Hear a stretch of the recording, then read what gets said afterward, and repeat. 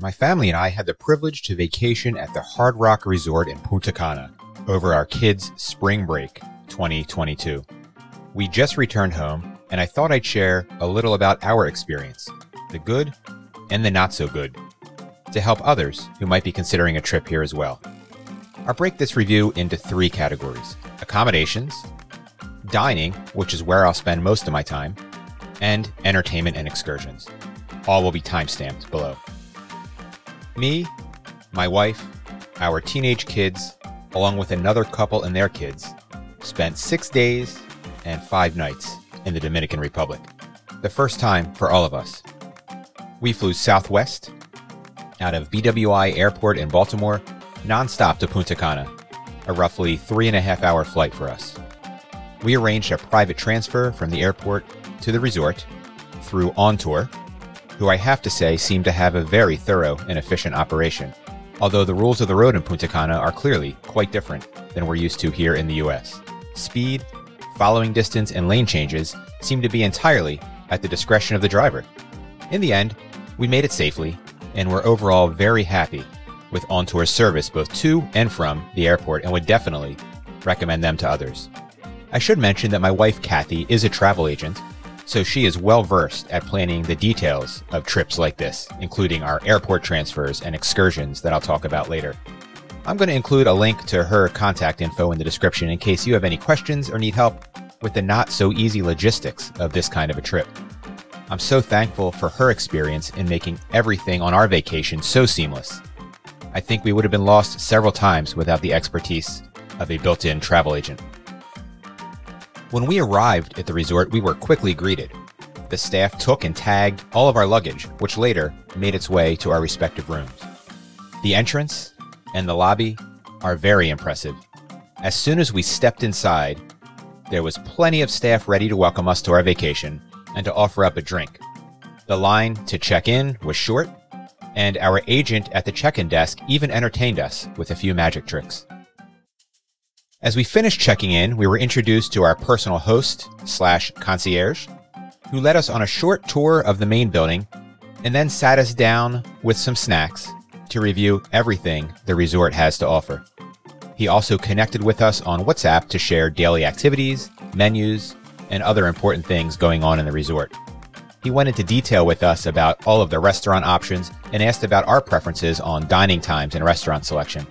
About an hour later, he messaged us with all of our dining reservation details for the week. The only possible negative of our interaction was a somewhat pushy-feeling invitation to attend a breakfast presentation on the timeshare program at the resort the following day. Our host tried repeatedly to get us to commit to a time to listen to the presentation in exchange for future travel credits, resort dollars, and messaged us at least once per day after to try to get us to book. We had heard previously from other guests, though, that the presentation is quite aggressive and a hard sell, and they make it very difficult to leave without some sort of a commitment. We weren't interested in sitting through that type of a presentation, and fortunately, we were able to get through the trip without being pressured into attending. Let's talk about our accommodations. Our guest room was truly stunning. It exceeded all of my expectations. We were assigned to room 7257 in building 7B. We did opt for an upgraded room, the Rock Family 1-bedroom suite. Our suite featured a large dining area and well-stocked minibar that was frequently refilled for us by the staff. There were 2 living rooms, one off of the dining area and another off of the master bedroom. Each living room featured a large L-shaped couch, each with a pull-out bed that our kids said was acceptably comfortable.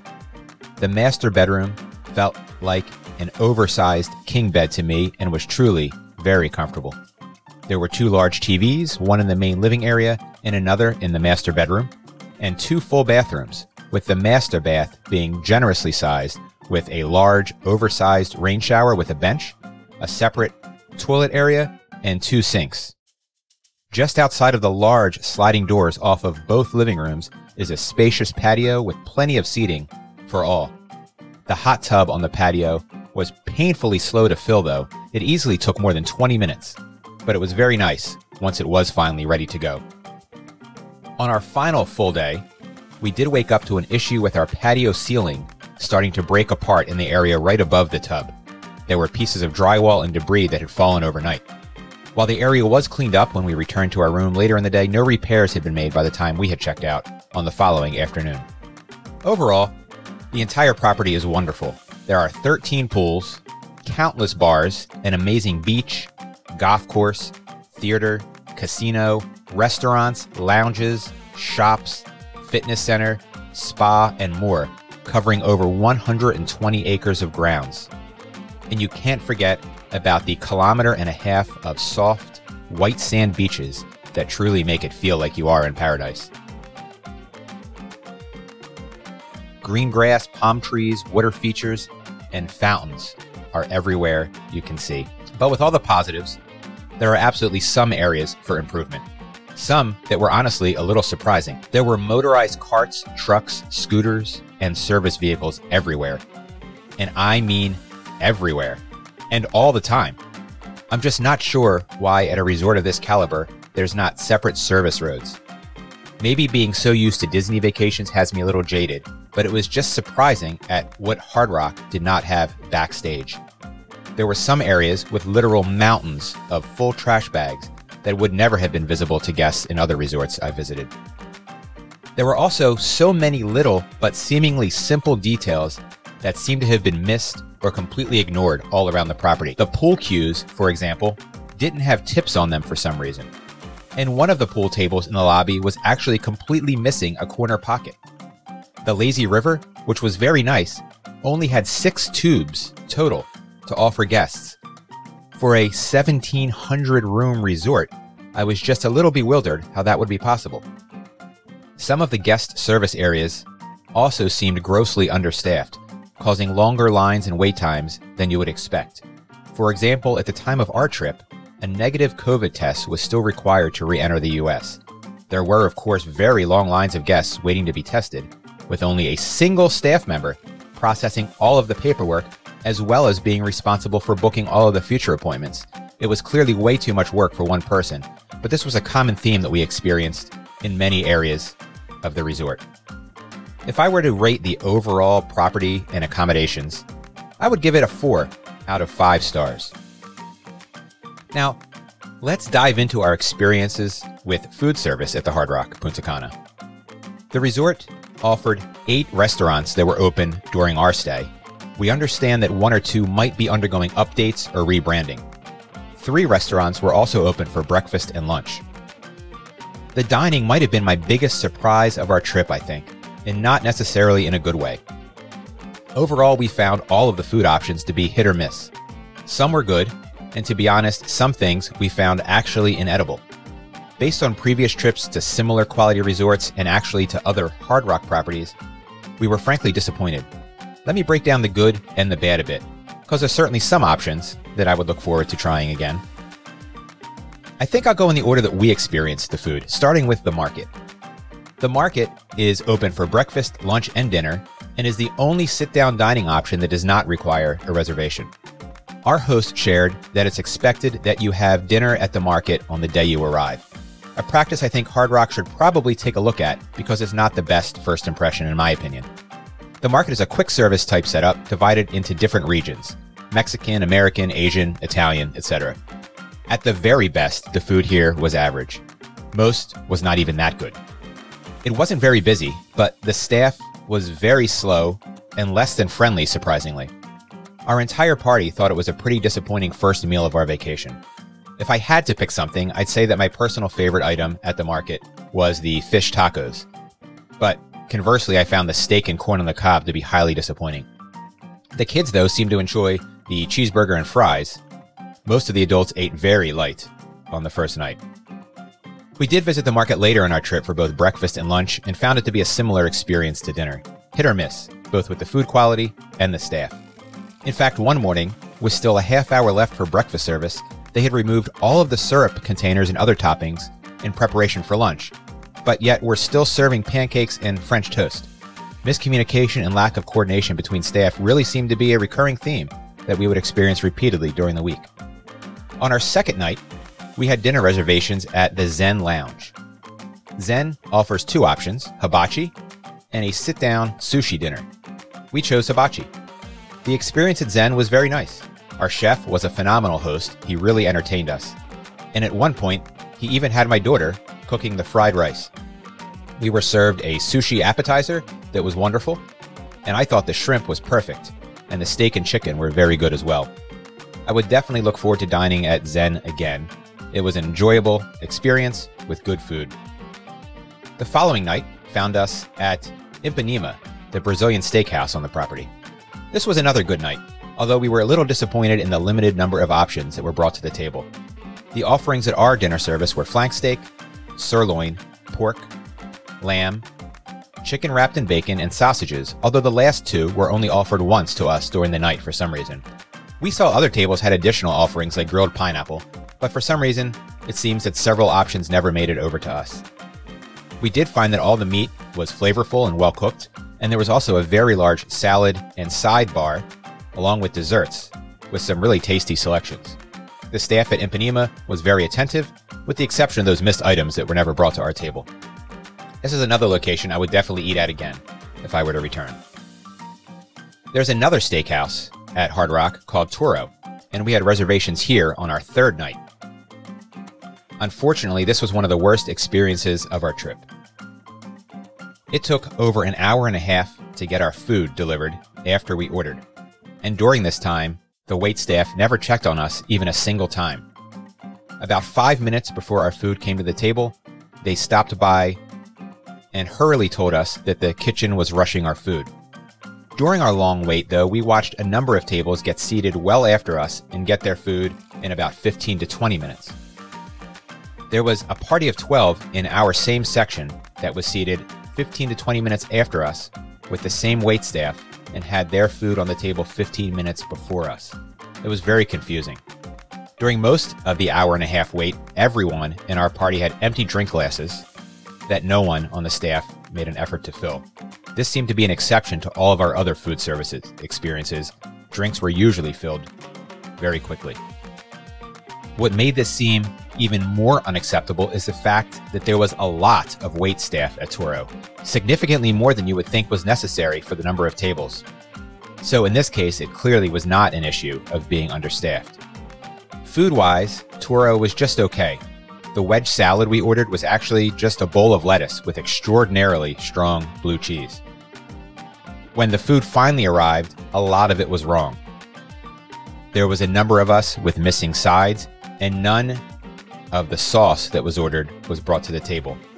My steak was actually somehow cold, but well cooked. I did enjoy the ribeye, but would have preferred it to have been warm.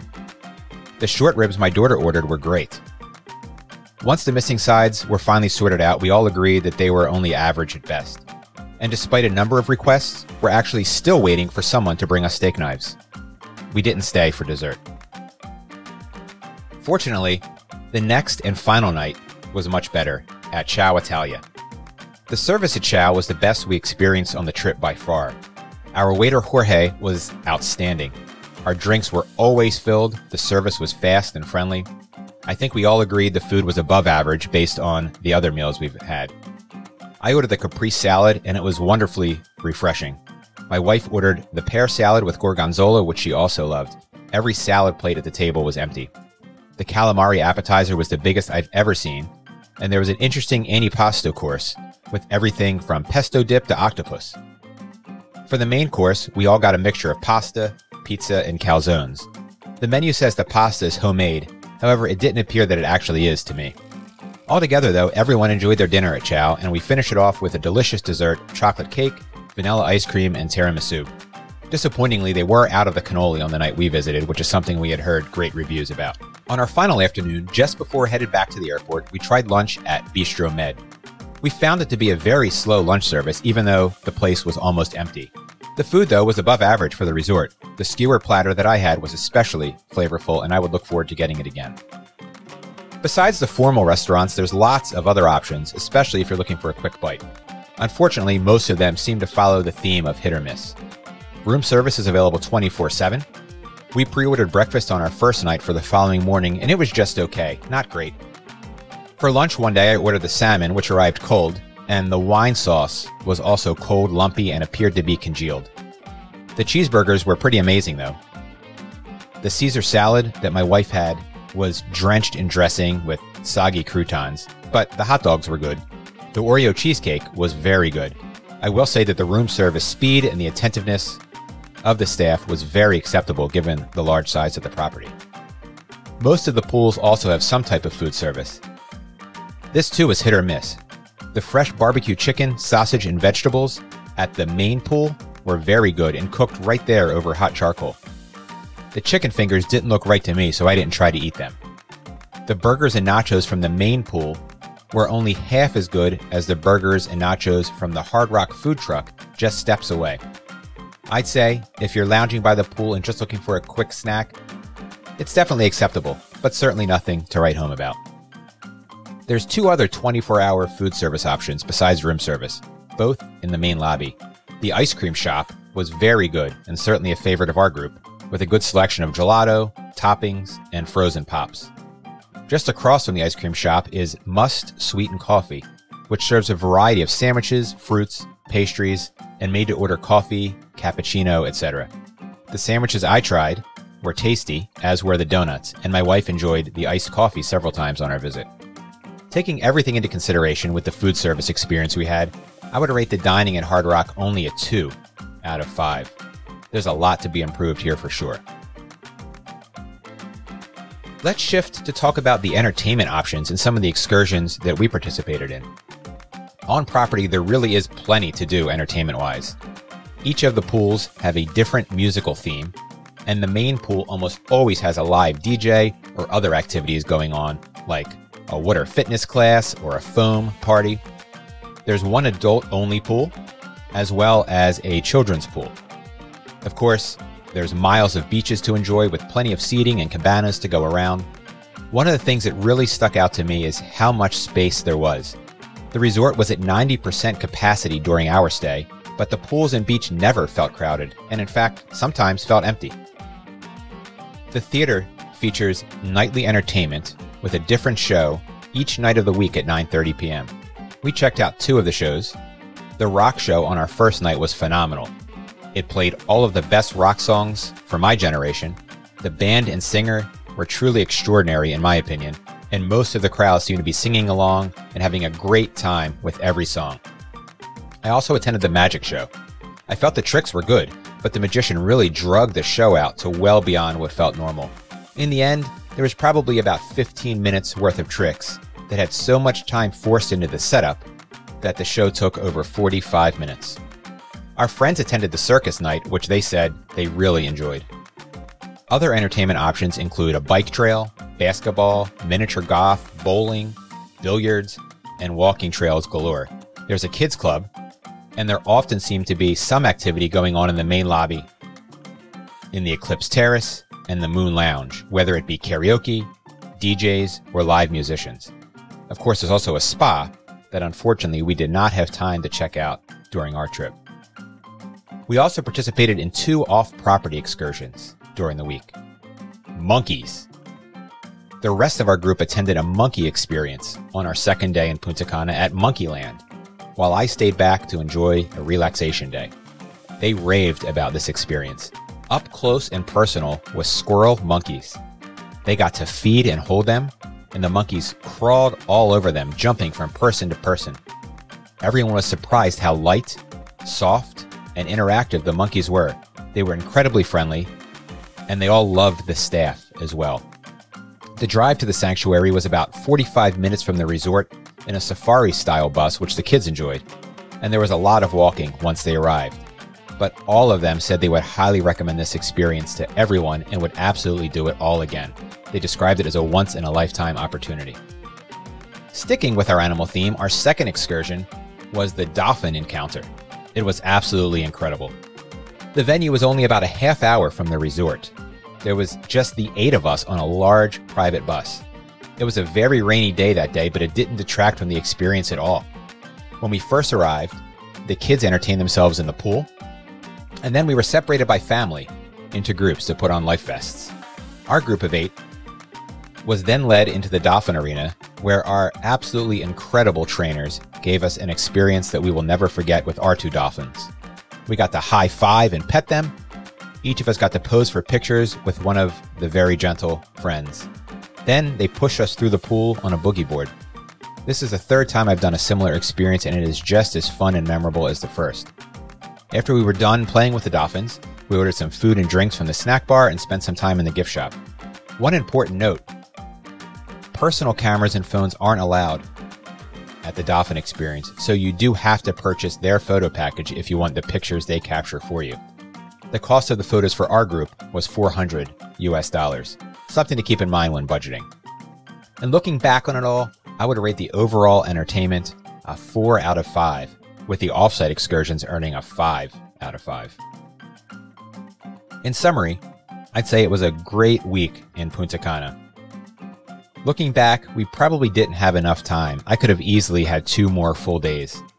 I was just getting to the swing of things, and it was time to pack up and leave. Unfortunately, we didn't have time to enjoy the water park, to really have a dedicated beach day, or to visit the spa for a much-needed massage. It rained for about a day and a half during our trip, but I have to say, even those rainy days were nice. There's so much to do and so much to enjoy that it didn't take away from the experience at all.